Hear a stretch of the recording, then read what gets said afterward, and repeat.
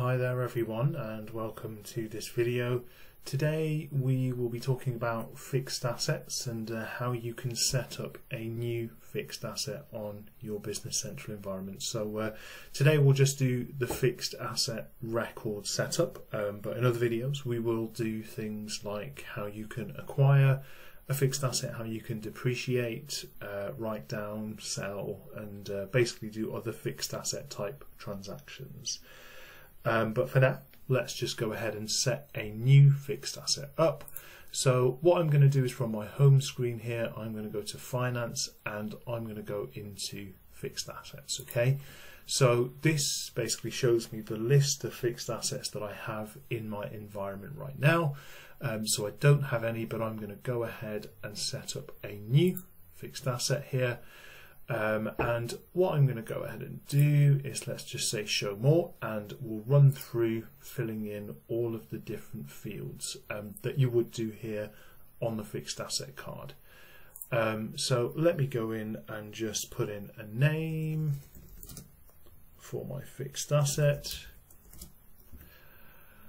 And what I'm going to go ahead and do is just add a fixed asset class code. So before I go ahead and do that, if I drop down on here, I'm just going to explain sort of what is the fixed asset class code. Okay, so the field is basically used to break up or report on our fixed assets. So very simply, you can have an FA class code set up as you like, but typically they are set up as financial, intangible and tangible. Okay, so that's typically the type of setup that you would do in your fixed asset class code. Now for this particular fixed asset, let's go tangible. And what this will do is it will filter down the subclass codes that I've got here on my fixed asset card. So it works in the same way basically as some other areas of Business Central. You know, I'm thinking about the chart of accounts where you have your account categories and account subcategories. This works in very much the same way. So if I go into my FA subclass code, you can see here that I have a filter on the class code field here, and that is the filter to tangible. So it's filtered to tangible, and that's because I selected tangible as the FA class code, and this then allows me to pick an FA subclass code. So I can pick one of these here, but let me just quickly show you. If I change this to intangible, now when I click on the FA subclass, it changes the options because it's filtered to FA class code intangible. Okay, so there's a link between those two fields and you can set them up the way that you want to. This is just a demonstration environment. Okay, so FA class code is tangible, FA subclass code is vehicles, and what I'll say here is, look, on the FA subclasses I'm selecting vehicle, and we've also got in this particular configuration a default fixed asset posting group defined of vehicles as well. So when I press OK on this, what that does is it adds the fixed asset subclass code, but it also adds the posting group to my new fixed asset, right? So it's just an easier way for you to add this data to the record in BC. So the FA location code is basically just typically where we store this particular fixed asset. So if it's something that you can fill in, I guess you can use this for reporting if you wanted to. So it's there if you want to sort of add a location. You can add a new one there, and you can just use it to say this is where the fixed asset is usually kept. So we also have the budgeted asset, which we'll do another video on. So you can basically mark a fixed asset as a budgeted asset, and then you can use sort of different reports to view your budgeted asset values if you wanted to use the system to do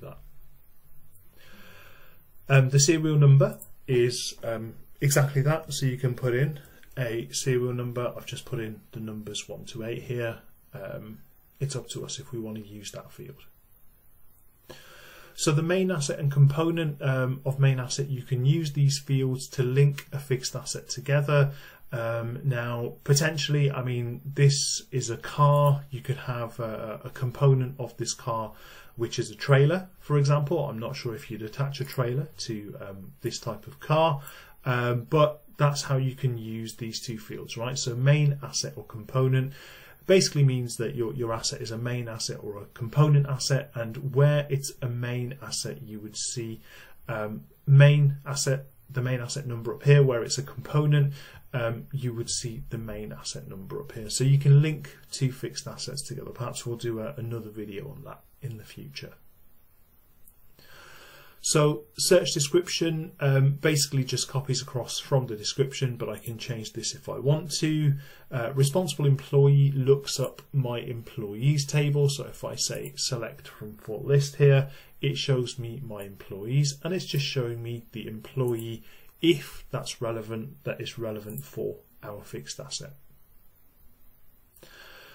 Okay, so you can also mark a fixed asset as inactive. So this doesn't really affect any of the postings to the fixed asset itself. It just means that it's currently inactive, right? It's out of service, it's no longer being used, or whatever means sort of that it's inactive right now. But you can still post transactions, right, against the fixed asset if it's inactive.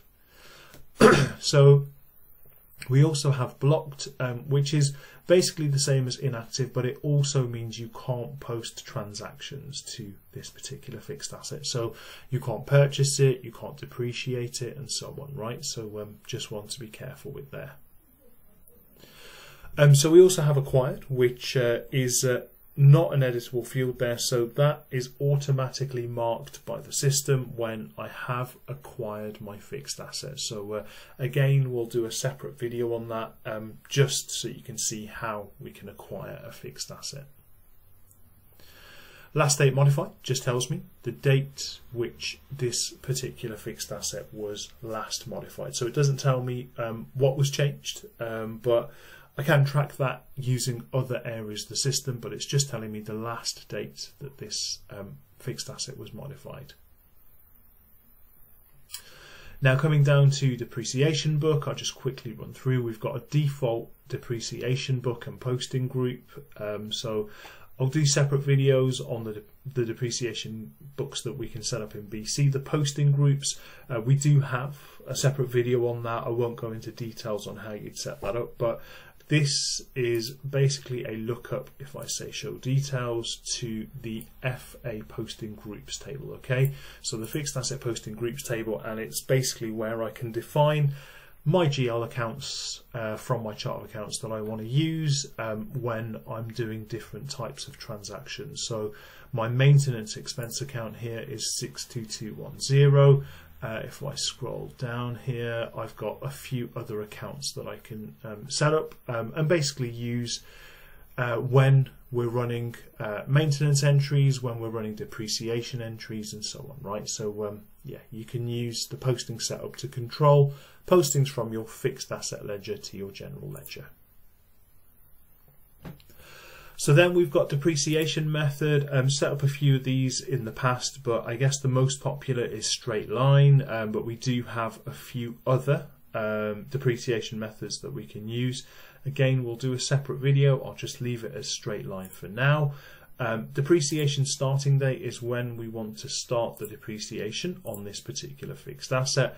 So I'm going to set that to the 1st of March, and then I'm going to say the life of this fixed asset, or the number of depreciation years, is 10, and see what that does is it fills in the depreciation ending date for me. So it takes the starting date, adds the number of depreciation years, and then it gives me my depreciation ending date.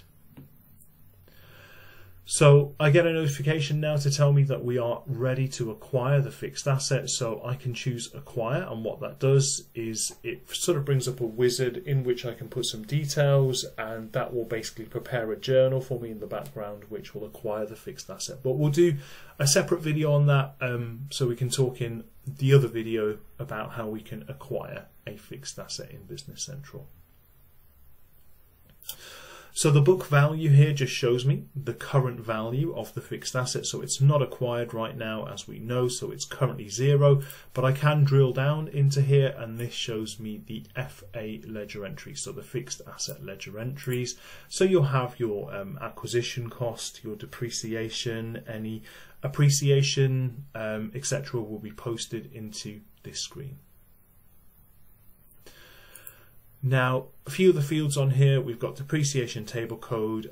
That's used in particular scenarios in conjunction with our depreciation methods, as is the half-year convention. Okay, so if I go add more depreciation books, just finally on here, you can associate with a single fixed asset multiple depreciation books if you wanted to do that. So I can drop down on here. I don't have an additional depreciation book in here, but I can associate that with one fixed asset if I wanted to do that. Okay, so very quickly I'm just going to run through maintenance, the maintenance tab on our fixed asset. So we have the vendor number, and I guess that's the vendor number from whom we purchased this particular fixed asset. Just looks up my vendor table. We've got the maintenance vendor, who basically performs maintenance on this particular fixed asset. So that is just a lookup for both of those fields to my vendor table in Business Central, and I can assign those vendors as I want to.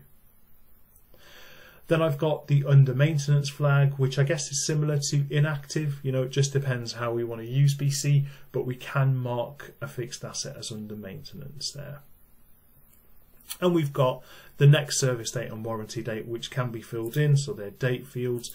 I can put these in if I want to, just to reference, you know, my next service and when I have warranty on my fixed asset until. Then I can, if I want to, store my insurance details in Business Central. This fixed asset isn't currently insured on Business Central. Obviously it might be insured off system. I can choose to record that within Business Central if I want to, so again we'll do that in another video. And just finally here, I can put in some details if I wanted to on my fixed asset against Intrastat. Okay, so if we needed to report Intrastat against our fixed assets, we could put in those details here, and that would then allow us to report efficiently on this fixed asset within Intrastat. Okay, so that is basically how we would set up a fixed asset in Business Central. This was the manual setup of a fixed asset. Obviously you can interface to another system. You know, you might have another fixed asset management software which manages your sort of fixed assets. You could set up fixed assets via integration to something like a software like that if you wanted to, but this was just to demonstrate how we can set up a new fixed asset card. And as I say, we'll do some other videos on what else you can do with a fixed asset, but that's everything I wanted to show you for this particular video. Thanks for watching, and we'll see you on the next one.